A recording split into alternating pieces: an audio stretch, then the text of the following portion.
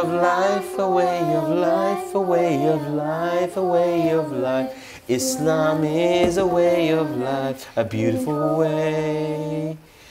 Do you know what Allah says? He says that life's the greatest test. He says that life's a borrowed space, return upon rest. A way of life, a way of life, a way of life, a way of life. Islam is a way of life, a beautiful way. Assalamu alaikum wa rahmatullahi wa barakatuh. Bismillah, alhamdulillah, salatu wassalamu ala rasulillah wa ala alihi wa sahbihi ajma'in. Welcome our young viewers of IQRA Bangla to a brand new series, Islam, the way of life. Inshallah, we will be going through so much with you in this amazing series. My name's Abul Hasnat. I'll be your host for this series. Before we do anything else, we want you to listen to some Quranic recitations, and then I'll introduce you to this show.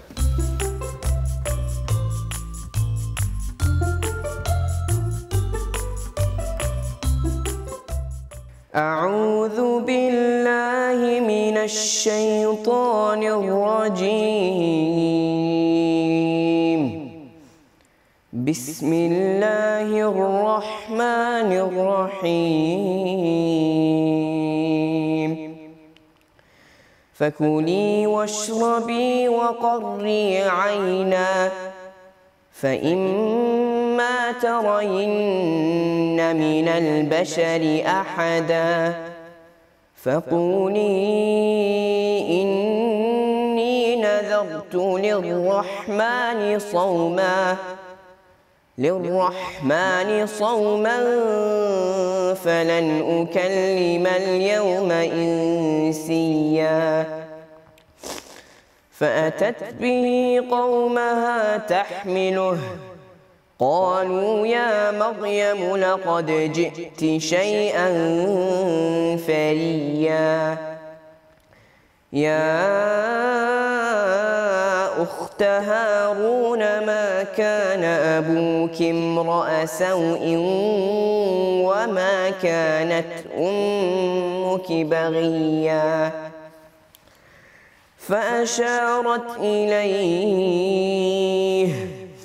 قالوا كيف نكلم من كان في المهد صبيا.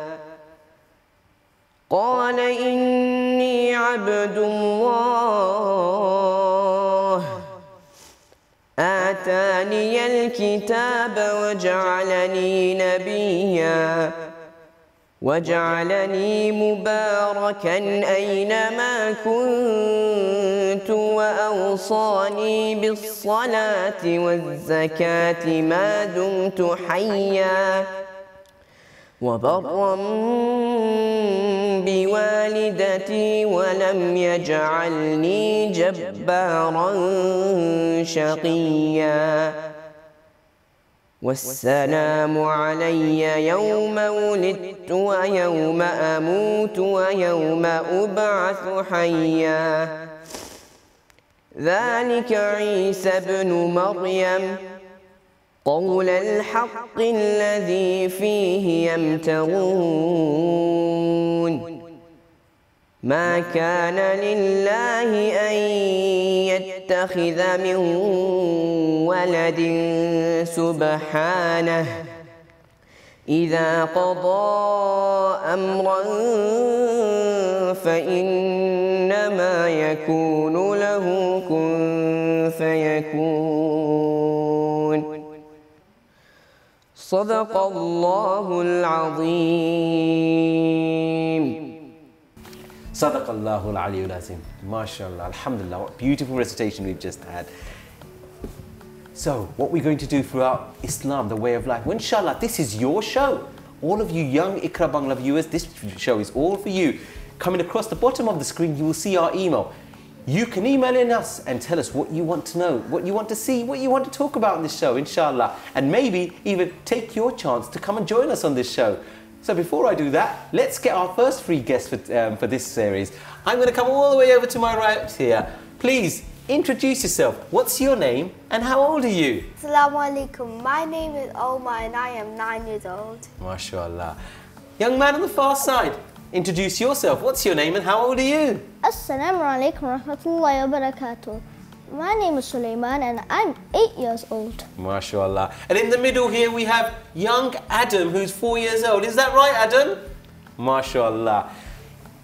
So we have with us Sulaiman, Omar and Adam who's going to join us for the show. So what do we have in store for you guys? We are looking to do the seerah, which is the biography of the Prophet sallallahu alaihi wasallam, and we will do segments of his life throughout the show. We also want to look maybe at some hadith and talk about good morals, good manners, all these things that will help you to understand more in life and how to be a better person, inshallah. And we also want to do some nasheeds at some point.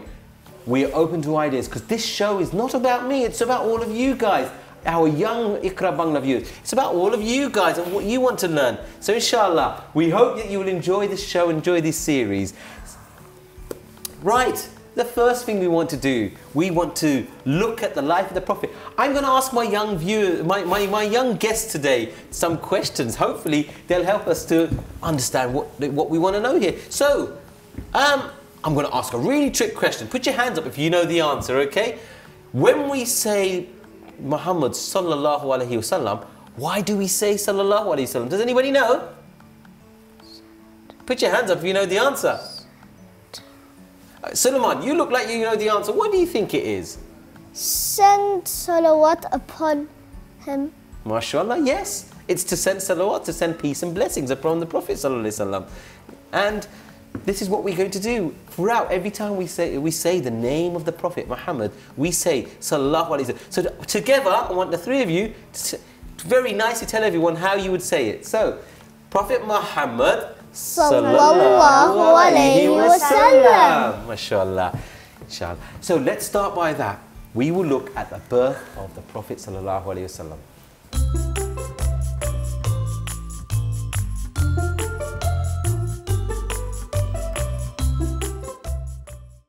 One of my favorite books, which I want to show you, which some of you IQRA viewers may be ready to read now, some of you when you get a bit older. This is one of my favorite books, and it's called The Sealed Nectar. This is the biography of the Prophet. The Prophet sallallahu alaihi wasallam, he was born in the family of the Banu Hashim. They called it the Banu Hashim section of Makkah. At that time, there were the countries now is Saudi Arabia. At that time, there was no country borders. It was just regions. So he was in the Arabian area in Makkah. He was born there, and he was born in the section of Banu Hashim. Now, a lot of people will ask, what is the Banu Hashim? I'm going to ask some of you guys. Do you know what the Banu Hashim is?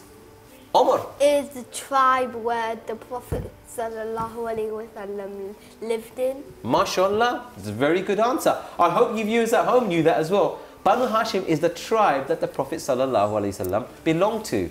And inshallah, I will look to do, and one of our future episodes, we'll actually spend time looking at the Banu Hashim. Okay? Yes, he was born in the Banu Hashim section of the Meccan tribes. Some say it was on a Monday, on the 9th of Rabiul Awwal. And we'll talk about the hadith on why it's a Monday. Because the Prophet ﷺ used to always fast on a Monday, and he told us he was born on a Monday. But we'll come to that another time, and fasting is another good deed we'll come to. So, at that time, they never used to number the years. Every year was known by an incident. Now, I'd like to ask the question, what year was it last year, Omar? 2021. This year?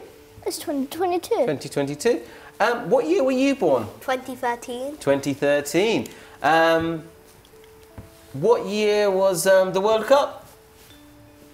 2022. So, as you can see, when you number a year, when you look at a year, you put a number to it. But at the time when the Prophet ﷺ was born, they would name the year by incidents. So, the Prophet was said to be born in the year of the elephant.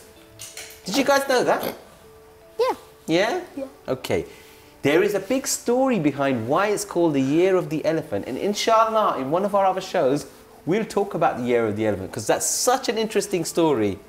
Yeah? Adam, Is elephants big or small? Big. They're very big, aren't they? Yeah, well done. So we'll talk about elephant very soon. The Prophet ﷺ's mother and father were called Amina and Abdullah. And unfortunate to the Prophet ﷺ, his father Abdullah died before he was born. So he was born and with just his mother. So we know that after his birth, his mother sent one of her one of her servant girls to go and tell the Prophet's grandfather Abdul Muttalib. Abdul Muttalib was the leader of the Banu Hashim. So when the servant girl went and told Abdul Muttalib happily came, and then he carried the Prophet Muhammad ﷺ to the Kaaba, and they prayed Allah and thanked him. Now you might be asking a strange question. Hold on a second. The Prophet ﷺ was a baby, yet his grandfather Abdul Muttalib thanked Allah and took him to the Kaaba. But you might say, well, how did he know about Islam? I'm going to ask the question. It's a tricky question, isn't it? If Abdul Muttalib thanked Allah and took the Prophet as a baby to the Kaaba, yet the Prophet has not told him about Islam, how can that be? Omar, you know the answer. Tell us. Because there were other messengers, and you might think that they would send other religions, but they actually tried to send Islam. MashaAllah. MashaAllah, that is an amazing answer. The Prophet Muhammad ﷺ, before him, there were many other messengers. So everybody knew about Allah. Now, what was key about the Banu Hashim was that they are all descendants of Ibrahim and Ismail. So Ibrahim and Ismail had already taught them about Allah, or taught their ancestors, and had already built the Kaaba. So they believed in Allah. And maybe in a future episode we can talk about how the people that were born from there, they unfortunately forgot the ways that Ibrahim taught them and went the wrong way, which is why Allah had sent the Prophet Muhammad to bring them back to the way of Allah and to leave their idol worship. But yes, regardless of that, they actually, Abdul Muttalib still took the Prophet ﷺ and praised Allah. And it was Abdul Muttalib, the grandfather of the Prophet, who named the baby Muhammad. And at that time, the name Muhammad wasn't that common in Arabia. I'm going to come back to nowadays and ask a question to maybe you viewers at home that know. Maybe you guys know the answer. I'm going to ask you the question now. In the world right now, what is the most common name? Suleiman, what's the most common name in the world right now? For Christians, it's maybe Bob. Bob. You think it's Bob? Okay. Suleiman, Omar, what name do you think? For Muslims, it will actually be Muhammad. Subhanallah. You've taken the answer right out of me. At this current moment, the most common name in the world is Muhammad. Adam, is your name common? Well, your name is the first name of this world, that's right. And Adam was the first name of this world. So Muhammad right now is the most common name across the world. I don't think Bob is though, Suleiman. Because that's for Christians. It's a Christian name. It's not even a Christian, it's a builder's name. Oh yeah. Yes. So Muhammad is the most common name across the world right now. But at the time the Prophet ﷺ was born, it wasn't a common name. So it was amazing that Abdul Muttalib chose the name Muhammad. And there's people out there that will explain to you that the name Muhammad has a lot of meaning around the word thank you and being thankful. So clearly Abdul Muttalib was thanking Allah that he had a grandson, right, Muhammad. And then I'm going to come to a very important topic here, which is, and then Abdul Muttalib arranged on the 7th day of the Prophet, after the Prophet ﷺ was born, that he be circumcised, which is a practice that Muslims do, and there are other religions that do. Like Judaism also do circumcision, and nowadays it's actually very common here in the United Kingdom to do circumcision. I'm not going to talk about that. I noticed your puzzling face, but we will talk about circumcision another time. But it's very important to know that, alhamdulillah, our Prophet ﷺ was circumcised on the 7th day. And that was customary amongst the Arabs. Now, there was a few other reports that we hear of, so I'm going to mention them to you just because they are beautiful to hear, but not all of them may be accurate. Like, one of the things that we hear is that Amina said that when the Prophet ﷺ was born, there was a light that was being issued from her stomach, and it lit up the places of, lit up all the way to the palaces of Syria. That's what she saw. She saw this amazing light from her stomach. They say there were other things, like that some of the palaces in Persia had crumbled, and there was some issues in churches, but we don't know whether they were true or not. But what we know is that people found it like it was such an amazing time when the Prophet ﷺ was born, and so many things happened. We then go on to know now what doesn't happen so much now, but in the olden days, and even 50 years ago, when a baby usually takes milk from mother, so a mother can give milk. Now, Amina would give her milk to Prophet Muhammad ﷺ, but then the first lady, so somebody else can also give milk to the baby. The first lady to give milk after Amina to the Prophet ﷺ was a lady called Thuwayba.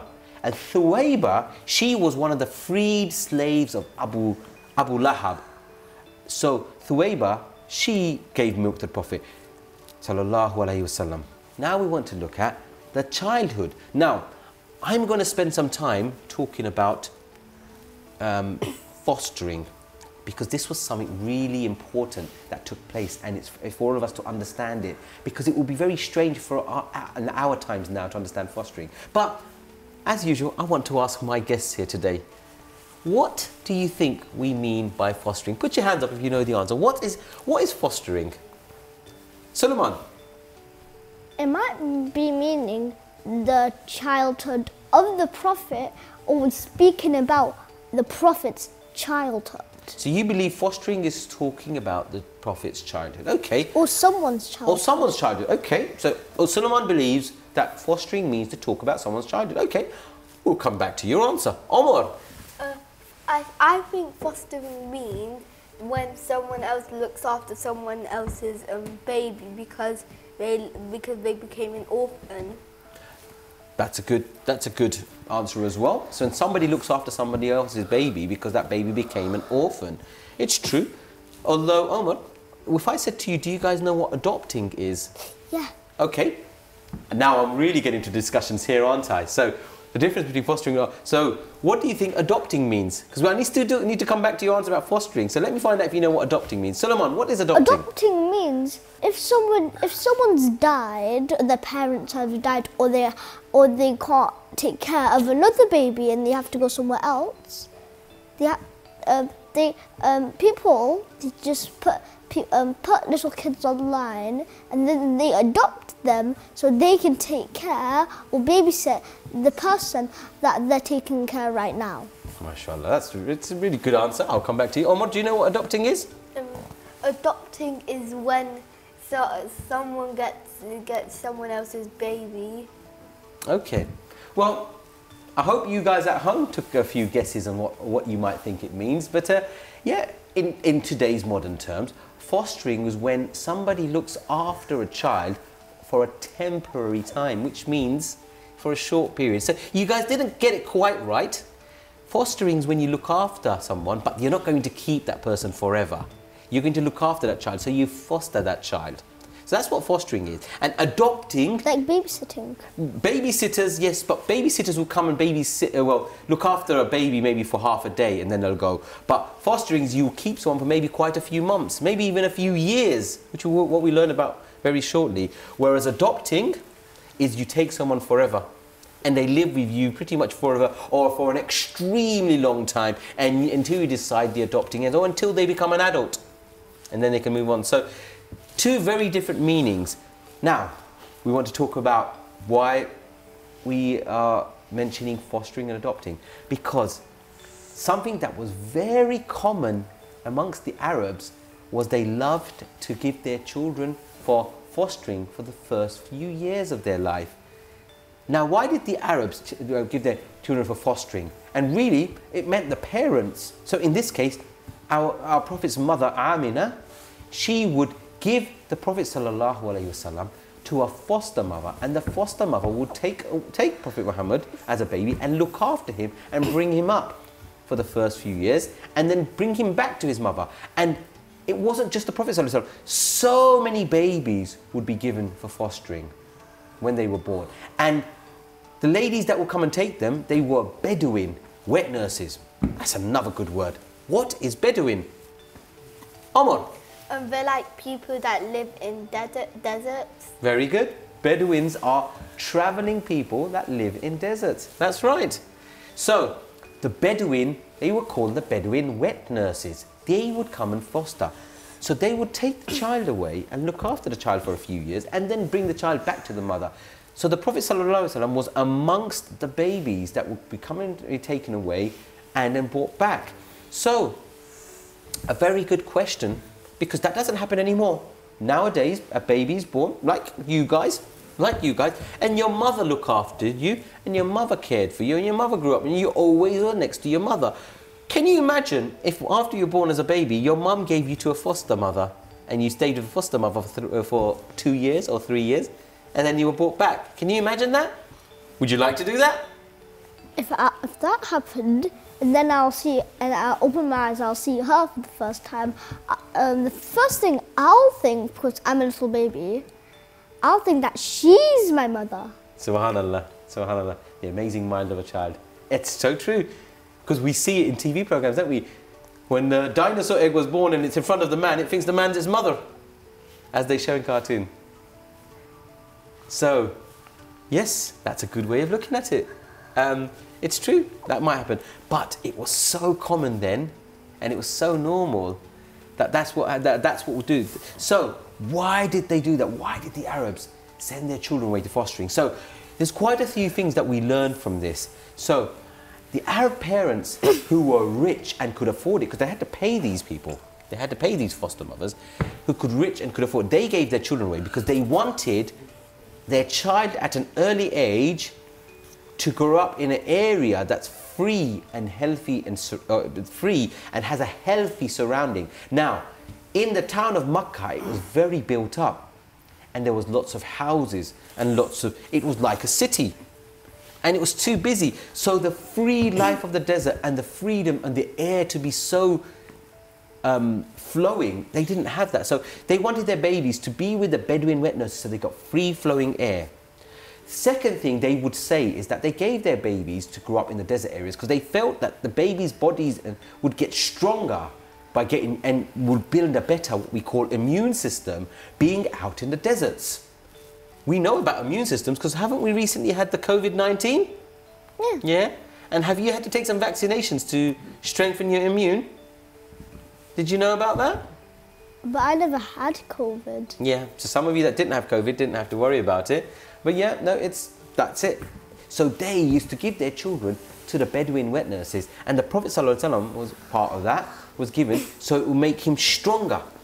As well, they said that the Bedouins spoke the pure Arabic language. Now, why did they say that? Because in the town, the language was so fast and everyone's so busy, they started using shortcuts in language. And so the pure Arabic language was almost missing. So if you put your child into fostering there and the child grew up with Bedouins, they learned the pure Arabic language. Plus, the Bedouins traveled from town to town to town because they never stayed in one place. So the child will pick up different dialects and different language skills from different towns. And also, they would say that you'd pick up good manners, because at that time the mannerism of the Bedouins was very humble. They had very good humility in them. So these were good things that a child would grow up with. And one of the main things that they felt, and the Arabs felt this, was they said that growing up in the deserts, you were free from immoralities and evil and the dices of the city. So this is why they did that. Okay? So I'm going to ask you guys some questions about what is the good thing about fostering? Why did the Arabs do fostering? So can you remember some of the stuff I've just said? I'm going to ask you, Suleiman, why is it good to foster for the Arabs? Because the fostering nurses thinks it's good to live in a desert biome because it can make the immune system even stronger. Very good, very good. Omar? It's to learn they do it to learn the pure language of Arabic. MashaAllah, MashaAllah. So there you can see, it's a very good thing, very common thing that they did in the Arab time. So we know that, so we're just going to now have a quick recap for what we've looked at today from the life of the Prophet. So from the birth of the Prophet sallallahu alaihi wasallam, we understood that he lost his father before he was born. We also understood that he was named after his grandfather. We also understood that the Prophet sallallahu alaihi wasallam as a baby was carried to the Kaaba as an annunciation of his birth. We also know that then he was after his mother, he was also given milk from a lady called Thuwayba, who was the freed slave of Abu Lahab. Abu Lahab, someone that we'll come to later on, who doesn't have a very colourful image in the life of the Prophet sallallahu alaihi wasallam. And then we quickly spoke about fostering and why there was Bedouin wet nurses that were fostering the Arab children. So inshallah, in the next episode, we'll look to see exactly what happened, exactly who came to foster the Prophet ﷺ, and his period of time that he was fostered and his life with his foster family. We'll look to cover that in our next episode. Should we be happy that we have our mother and a father? Most of us, don't we? Yes. I want you guys, maybe Suleiman, can you share with us, what would be the feeling if you didn't have a dad? How do you think you'd feel? I'll feel sad because sometimes dads take care of all of the rents, they get all of the money so that we can eat food. Sometimes some people that don't even have a dad don't even have a house. Subhanallah. And yeah, that's an amazing thing. So all of you that do have your parents there, inshallah, be thankful and honour your parents that are there for you, because it must be an amazing feeling. And you also think about the sadness of not having a dad, as our Prophet sallallahu alaihi wasallam. And we also make dua for all of those that don't have their dads. There are many children out there that don't have their fathers, and so we make dua for them. We pray to Allah that Allah gives them happiness, guides them, Allah makes them pious so they can pray for their parents. That's the end of our first episode, inshallah. I hope you guys, our IQRA Bangla young viewers today, enjoyed it. Did you guys enjoy the show today? Alhamdulillah. As we close our show, please join into our nasheed, A Way of Life, and we look to see you in our next episode of Islam, The Way of Life by IQRA Bangla. I'm your host for this show, Abul Hasnat. I'll see you then. Wassalamu alaikum wa rahmatullahi wa barakatuh.